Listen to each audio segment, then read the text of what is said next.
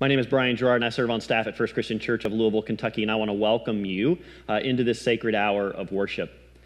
We recorded this worship service last Thursday, and at the time of our recording, we still didn't know at that time, the results of the election. I'm hoping we know by the time you see this in worship this weekend, but right now we don't know. And there's a lot of fear, there's a lot of worry, there's a lot of anxiety.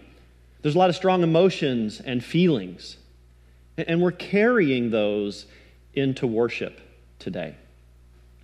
When I find myself in a place where I need to be grounded, where I start to feel overwhelmed by the circumstances around me, and I can't tell if things are going to go my way or go a different way, and sometimes my anxieties start to get the best of me, and I need to be rooted in my faith, there is a passage that I go to more than any other passage in Scripture. And it's a passage that doesn't necessarily provide answers, but it provides hope.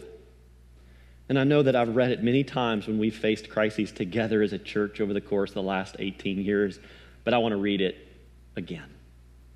It comes from the Apostle Paul in the 8th chapter of Romans.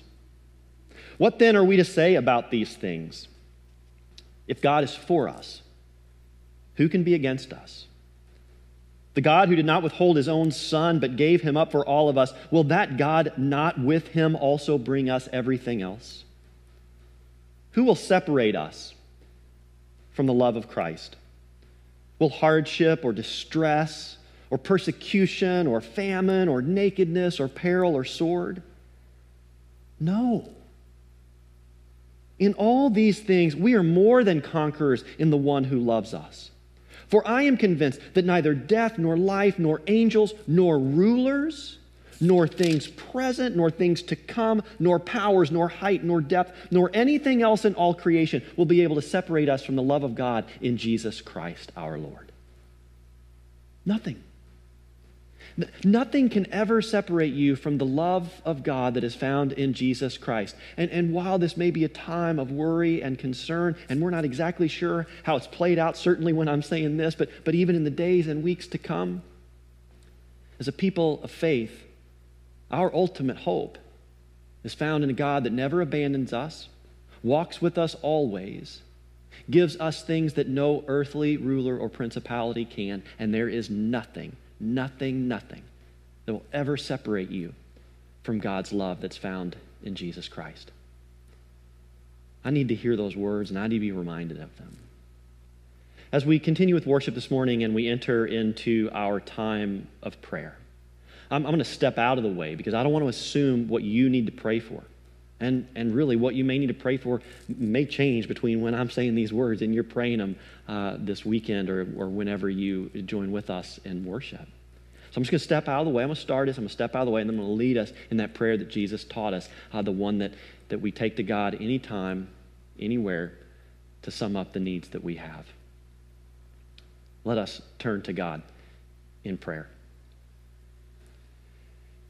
Gracious and holy God, as we enter into this sacred time of prayer, I ask that you would just hear the prayers that are written on all of our hearts in this time of silence.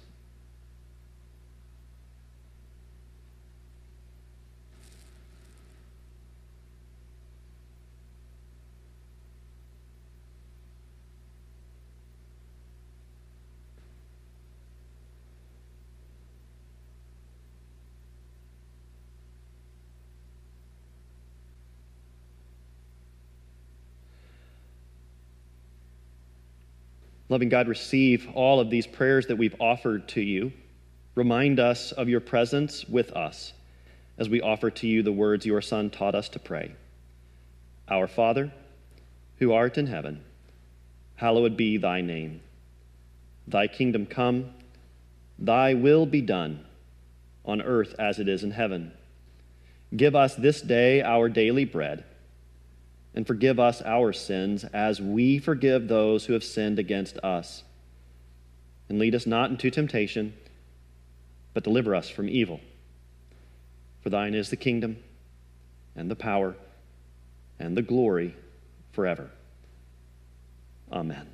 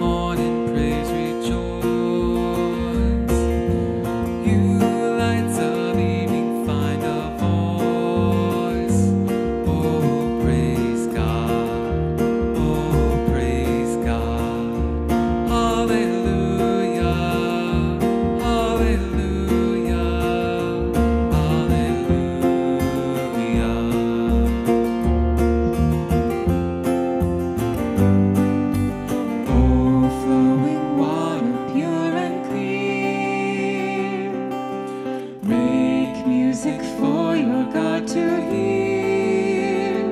Hallelujah, hallelujah. Oh, blazing fire lights the night, providing warmth, enhancing sight. Oh, praise God, oh, praise God. Hallelujah, hallelujah, hallelujah.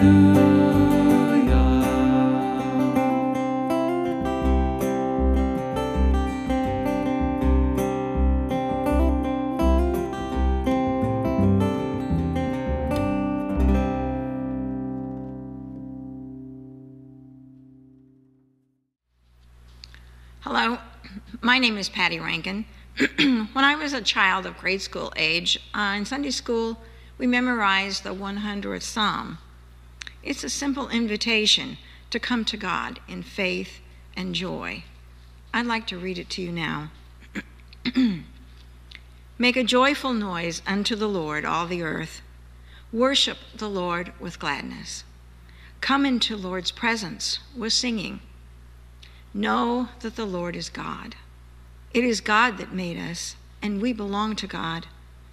We're God's people and the sheep of our Lord. Enter the gates with thanksgiving and the courts of God with praise. Give thanks to God and bless God's name, for the Lord is good. God's steadfast love endures forever, and God's faithfulness to all generations. We are to come and worship God humbly and joyfully, acknowledging that God is in charge and trusting God with our lives. For God made us, and we belong to God. This is a simple, reassuring message for this troubled time. In this same vein, everything we have belongs to God and has been given to us by God to help others in our world. As we gather in this virtual worship space, may gratefulness fill our hearts. Give your gifts to God and God's church, as the psalm says, making a joyful noise. As Charlotte Tharp reminded us last week, give with joy. According to 2 Corinthians, the churches in ancient Macedonia were facing a crisis. We don't know exactly what the crisis was, but in his letter to the church in Corinth, Paul describes it as a severe affliction that is causing those churches and the people in that region to experience extreme poverty. The response of the Macedonians, however, was one of incredible faith and one that brought hope to their church and to all those in the region surrounding them. What did they do? In spite of their extreme poverty, they came together and gathered their resources, and they presented Paul, who was representing the larger church, they presented Paul with a financial gift to support the ministries of the church, to take care of people who were in need, beyond just their own need. And the incredible thing is that this gift was so large that Paul's first response was to try to refuse it. He said to them, look, this is way beyond your means. But the people of Macedonia insisted. They wanted to help other people out in spite of their situation. The letter tells us that they begged Paul, take our gift. We want to be a part of this solution. I love that the Macedonians in their time of extreme poverty and crisis didn't retreat in fear. That they didn't dig into a theology of scarcity, one that says there just isn't enough and I've got to take care of me and mine and you are on your own. No, that was not their response. Their response was to lean into and believe in the theology of abundance. That in God's reign there is enough for everyone if only everyone will respond in faith. And that's what the Macedonian church did.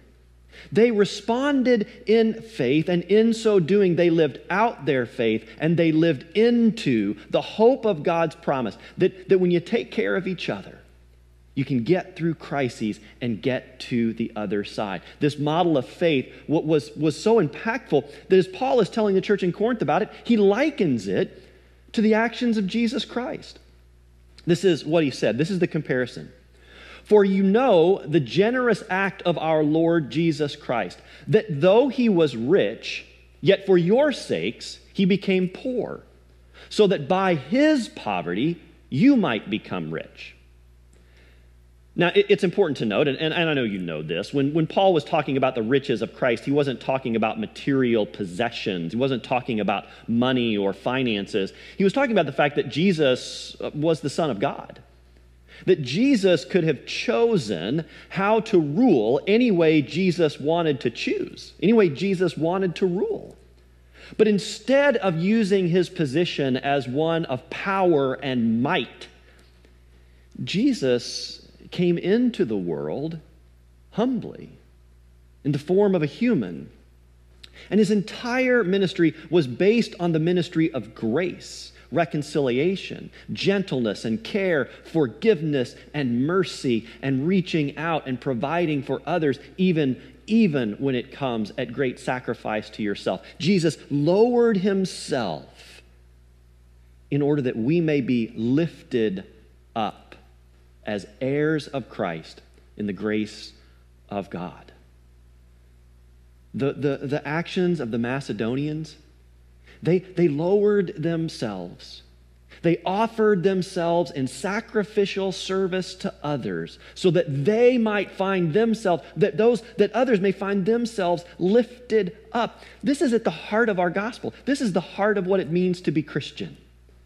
That when we have the opportunity to serve, we leverage whatever power, whatever resources we have to serve in order to make the world a better place for all of God's children. It's at the heart of who we are as a people of faith. It was certainly at the heart of the gospel of Jesus Christ, and it's something that's so important for us always to keep in mind. One of the things we need to note when we read any letters in the New Testament, any letters throughout Scripture for that matter, is we're only seeing one side of the dialogue. These communications were happening in two directions. So what we see is only, in this example, we see a second letter being written by the Apostle Paul to the church in Corinth. But it's being written in response to certain questions, certain concerns, certain situations. And while it speaks to a broader audience, certainly, it was meant first for that church. We don't see the other side of the correspondence. So in order to understand the letter, you kind of got to read between the lines. And as you read between the lines in this letter, what you begin to see is a picture that while the Macedonian church was in crisis, the churches in Corinth were not. Things there seemed to be okay. But even though things there were okay, they were not living into their faith when it came to serving others, when it came to being generous with what they had. And so Paul was writing to address that. Let's look at some more of what he said. And in this matter, I'm giving my advice. It is appropriate for you who began last year not only to do something, but even to desire to do something.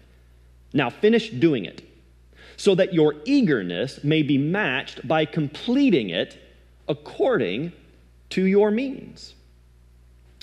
So what it looks like is happening here is that at some point last year, the Corinthian church and the people there recognized the need to contribute to help those who are in crisis, to help the church do its ministry beyond just Corinth. And they got excited about it. They were eager about it. And they all wanted to be a part of it. The problem, however, is that eagerness didn't flow into action. It didn't flow into follow-up. They made that promise, but they didn't carry it out. They filled out a pledge card, but they didn't write the check.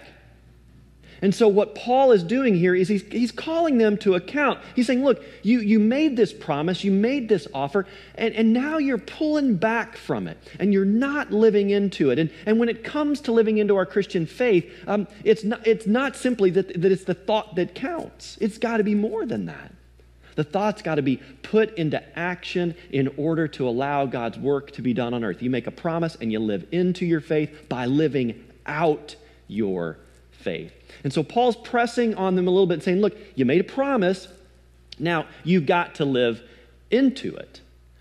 Now, I think this is in part why he's telling them the Macedonian story.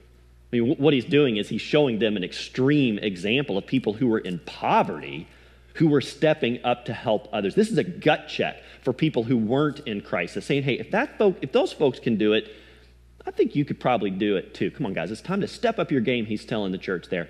Now, I do want to focus a little bit on how this passage ends. You'll notice that he says you need to complete this according to your means. And I think this is really interesting. First, because he tells a story of people of the Macedonian churches giving beyond their means. And he tried to correct that a little bit and tamp that down, but they wanted to do it anyway. A wonderful and beneficial model of faith. And I certainly celebrate that and lift that up. At the same time, Paul is very clear about this. We're not called to give beyond our means. That can happen, and there are certain occasions where we need to make that kind of sacrifice. But for the most part, we're called to give according to our means, within our means. And the struggle for the Corinthian church is that they were giving below their means. And Paul's wanting them to pick it up and give according to their means. He's telling them, look, you don't have to give beyond your means, but you got to give to your means. That's the only way all of this is going to work.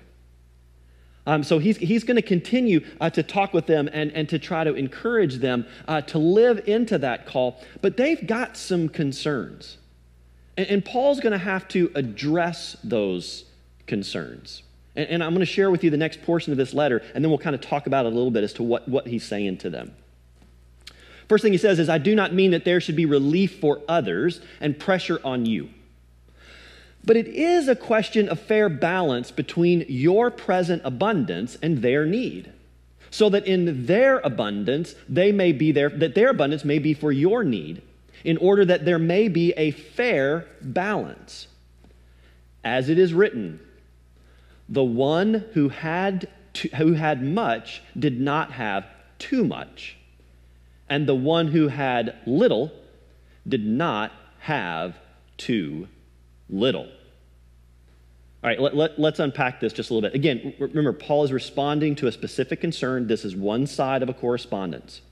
It appears that the people in Corinth were worried that this giving that they were being asked to do to help others was perhaps unfair. That there was a burden that was being placed on them to make sacrifices to take care of other people. And I don't think it's that the Corinthian church didn't want to help other people. They just wanted to make sure that they weren't being taken advantage of. They wanted to make sure that they weren't sacrificing of what they had, that they weren't making themselves a little bit more vulnerable for the sake of others in a way that was allowing others to take advantage of them. They just wanted it to be fair. They wanted it to be on the up and up. They were just a little bit concerned about that. And I think that's a legitimate concern. And so Paul's response is to talk with them about that word fairness. And what does fairness mean when it comes to our needs and our possessions, our needs versus our wants, being in a place of abundance and being in a place of poverty and affliction? What does that mean? So what Paul does is he models out fairness in a different way. He says that, look, fairness in the kingdom of God is a little bit different. Because in the kingdom of God, there is this economy, there's this structure where all of God's children have what they need. It doesn't mean that some people don't have more and some people don't have less. But when you look at Scripture, when you look at the theology of Scripture, from beginning to end, it is set up in such a way that every single child of God has what they need. They've got enough to live. Nobody has too much, and nobody has too little.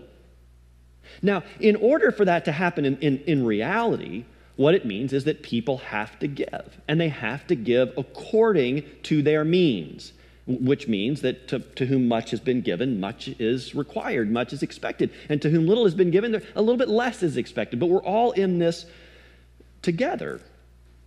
And so Paul is trying to pull them into this new and different reality.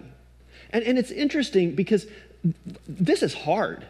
Living into that kind of reality takes trust and faith not only in God, it takes trust and faith in each other. Because if I follow this command and I give of myself so that you will be okay in your time of need, but then when you are in a period where you have abundance and I am in need, if you don't return that favor, then I'm left high and dry, right? And I think that's what the Corinthian church was worried about. You know, if we give now, we make ourselves a little bit more vulnerable. Are they going to do the same? Because if they don't, then we're left high and dry. And Paul's like, look, they've done more than that. They're trusting this process. We need you to trust this process. And so we all come together by God's call, by faith in God and faith in one another, and we take care of each other. And that's hard. Well, I get it. I get how hard this is. We know that we're called to care for one another, but you know, I think like the Corinthians, when we're about giving of our resources to other people so that they're okay, we want it to be fair, right? We want it to be on the up and up. We don't want people to just be taking advantage of us. We've worked hard for what we have. And we know that our primary responsibilities are to take care of ourselves and our families. We get that. But what Paul is saying is that we've got to remember that when it comes to what our family is, every single child of God is a member of our family. And when one child of God suffers, we all suffer. And so when it comes to getting through particularly times of crises, we got to come together. We got to trust in and believe in God's promise that as a whole body of Christ, supporting one another according to our means, we get to that other side. And when we live in that way, we bring a hope into the world that is just incredible. We live in hope, and we provide people with the opportunity to live with hope. I'm going to give you a very specific example of that. Our partner ministry in northeastern Jefferson County for providing benevolent services to those in need is Eastern Area Community Ministries. They've got a story to share about someone who is in need and how they helped out. And it is a story that is filled with hope. Hello, good afternoon. My name is Kevin Benitez. I'm from Venezuela, same to my wife and my two daughters. My wife and I worked in Venezuela for maybe 14 years, almost 15. She and I were professors in the university. We teach computer in the engineering area.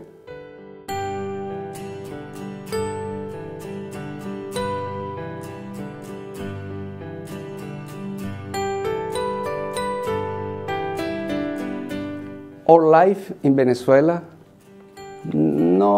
nowhere bad. Was good. We had a work, a good job, good money, or apartment, or car, regular life, or a study. But in the moment when I leave, you lost all. We lost all.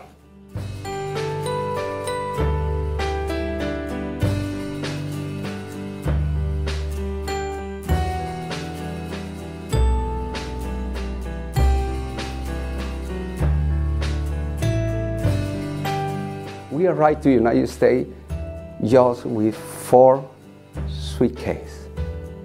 One for my wife, one for me, one for each of my daughters.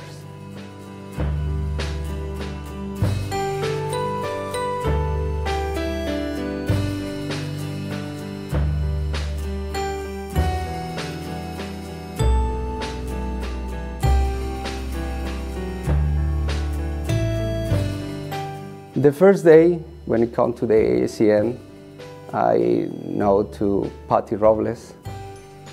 You know, okay, speak Spanish, this is so good. This is my first language. Some days in our life in the United States, the first days, sorry. We don't have food to eat. It's difficult. Sometimes you can work because our situation is for asylum, political asylum. But in the moment when Patty said, don't worry, of name the EACN, don't worry, this is food. Take the food, take the cloth for your daughter, take diapers, take shampoo, you know, personal care. You say, wow, this is good. Because it's the moment when you more need this product. This is a blessing.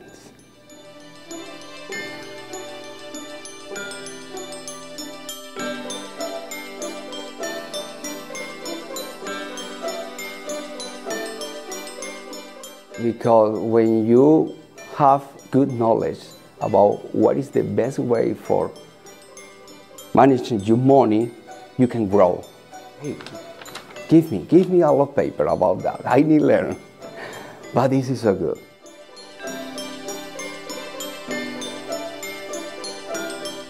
Never in my life, I imagine live here, learn English, teach English. But right now, my wife and I are teacher in Newcomer Academy. It's a special school for the newcomers for different countries around the world that come to the United States to give a new life, new language, for learn a new culture. But okay, it's God decide this way. I respect his decision.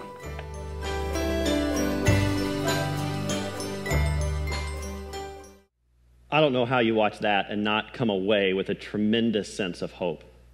Kevin and his family were in a severe crisis. They were living into an experience of extreme poverty. And you can tell as he tells the story, there's a tremendous sense of hopelessness and fear and worry in the midst of that. But then they found Eastern Area Community Ministries. And they were welcomed there by someone who spoke a common language with them, and they began to take classes, and they got some food, and they got personal care items like those we're collecting right now to offer EACM so that they can help people like Kevin and his family. And as they began to receive those services from EACM, they began to find hope, and they began to find a direction, and they began to believe that they were going to be okay. You can see his entire countenance change as he tells that story. It's just so powerful. Kevin is not the only story of hope that comes out of that partner agency for us. But every one of those stories that comes out of that ministry that they provide is funded by churches like ours, by other churches in this community, by individuals like you, living into the theology that we're talking about today, that Paul writes about in this letter to the Corinthians. That we are called by God to faithfully support one another by giving within our means, by giving in our means to those around us so that everyone has what they need to make it. So first, let me just say thank you. Thank you for your generosity that makes it possible for our church and our partner agencies to make a difference in the lives of people like Kevin, to give them hope in the midst of their fear and anxiety and worries. We do that. We make that happen. And I believe it is a concrete expression of the grace of God in the midst of a time of crisis and struggle. It's putting flesh on God's love. It's amazing. And you're doing that. That's the difference that our gifts make. But our work isn't done. And there may be even some more critical work for us in the months and particularly in the year ahead. And so I'm just clear about it. We need your help. I mean, we're going to continue to need that help. And right now we are in the midst of planning our budgetary year for 2021, and we really need you to fill out your estimate of giving card. You can find it if you're watching online. It's listed below the sermon. It's on the sermon page. It's in our app. It's on our website. It's on our give page. We put it in as many places as you can. It won't take long for you to fill it out. But everything we do, from our support to EACM to what we do on site, managing worship and all those things, all that is dependent upon those promises that you make. My hope is that you're like the Corinthian church and you're real eager about making those promises. But my hope is also that you're like the Macedonian church and that you follow through with your promises and that you believe in the hope that they're going to provide the world around us. As for me, when I think about what we do as a church and as I think about what we do as individuals and I see it played out in stories like Kevin's, it makes it a lot easier for me to live into faith, to live with hope, and to give with joy. Amen.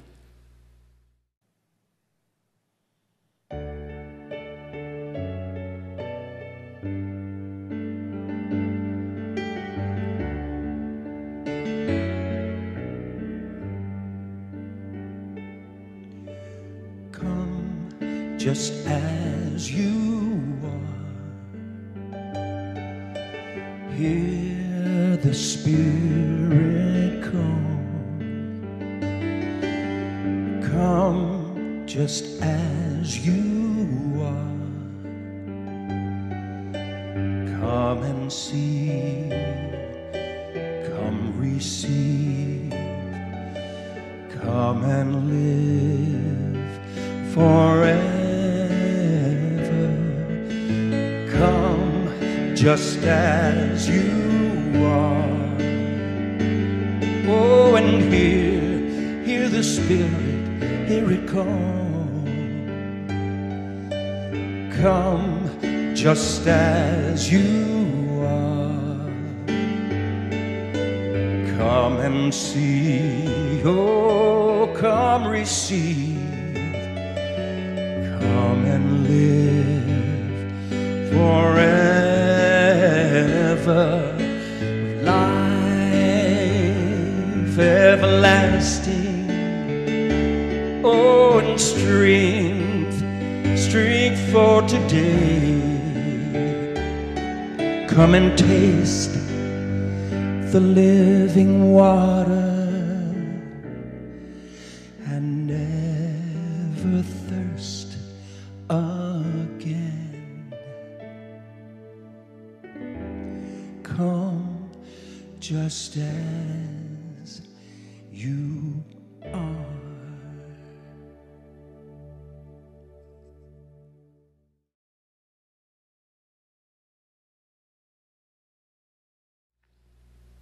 My friend and mentor, Reverend Rick Loader, has always given me the best advice when I call him with questions or frustrations about ministry. Often I will call him on the verge of giving up or so hurt or disappointed by people. Rick's advice has always been the same. He reminds me that it is my job, well, it is my calling to love people, to love them where they are, to love as God has loved, to look at others and see Jesus in them. There are days that I don't want to do this. There are days that this is the hardest thing imaginable to do. But God calls us to love. The world needs more love. As we gather at this table, let us hear Rick's words again, this advice that he gives me. Choose love. Look at people and love them. Let's continue to share love and be reminded of that love here at this table. The most amazing example of love gathered with his community, knowing the hurt and betrayal that was to come, Jesus focused on love. He took bread. When he had given thanks, he broke it and said, "This is my body that is broken for you. Do this in remembrance of me." In the same way, he took the cup and shared it with those who had gathered with him and said, "This cup is the new covenant in my blood. Whenever you drink it, do this in remembrance of me." Every time we break the bread and drink the cup, we are recalling God's presence among us.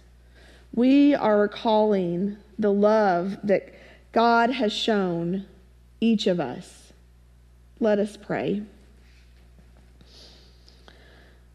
God, we thank you for the words we hear, for the bread we taste, for the cup we drink. Metaphor and mystery, healing and haste, the gratitude of our spirits, and a blessing on our lives. All this we pray in Jesus' name. Amen. The bread of life and the cup of salvation for you.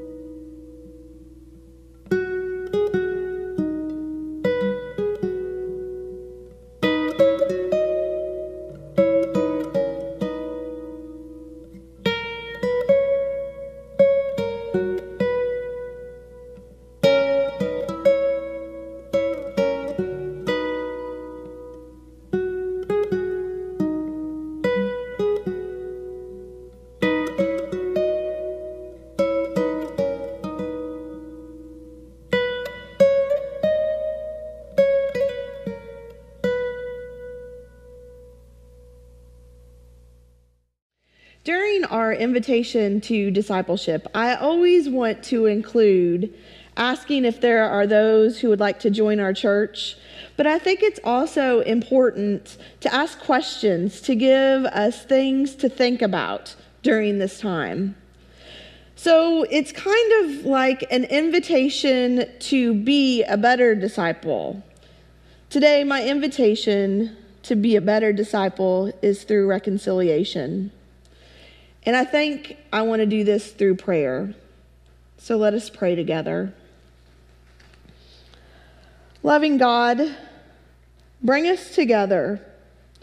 Show us the path to reconciliation. Where hasty words have hurt, bring us together in peace to give and accept apologies. Bring us together. Show us a path to reconciliation where the sting of rejection has caused hard feelings. Bring us together with friendship to make a fresh start. Bring us together. Show us the path to reconciliation where life has been smooth sailing for one and awful for another. Bring us together to listen to the stories, to support those who have experienced a harder life.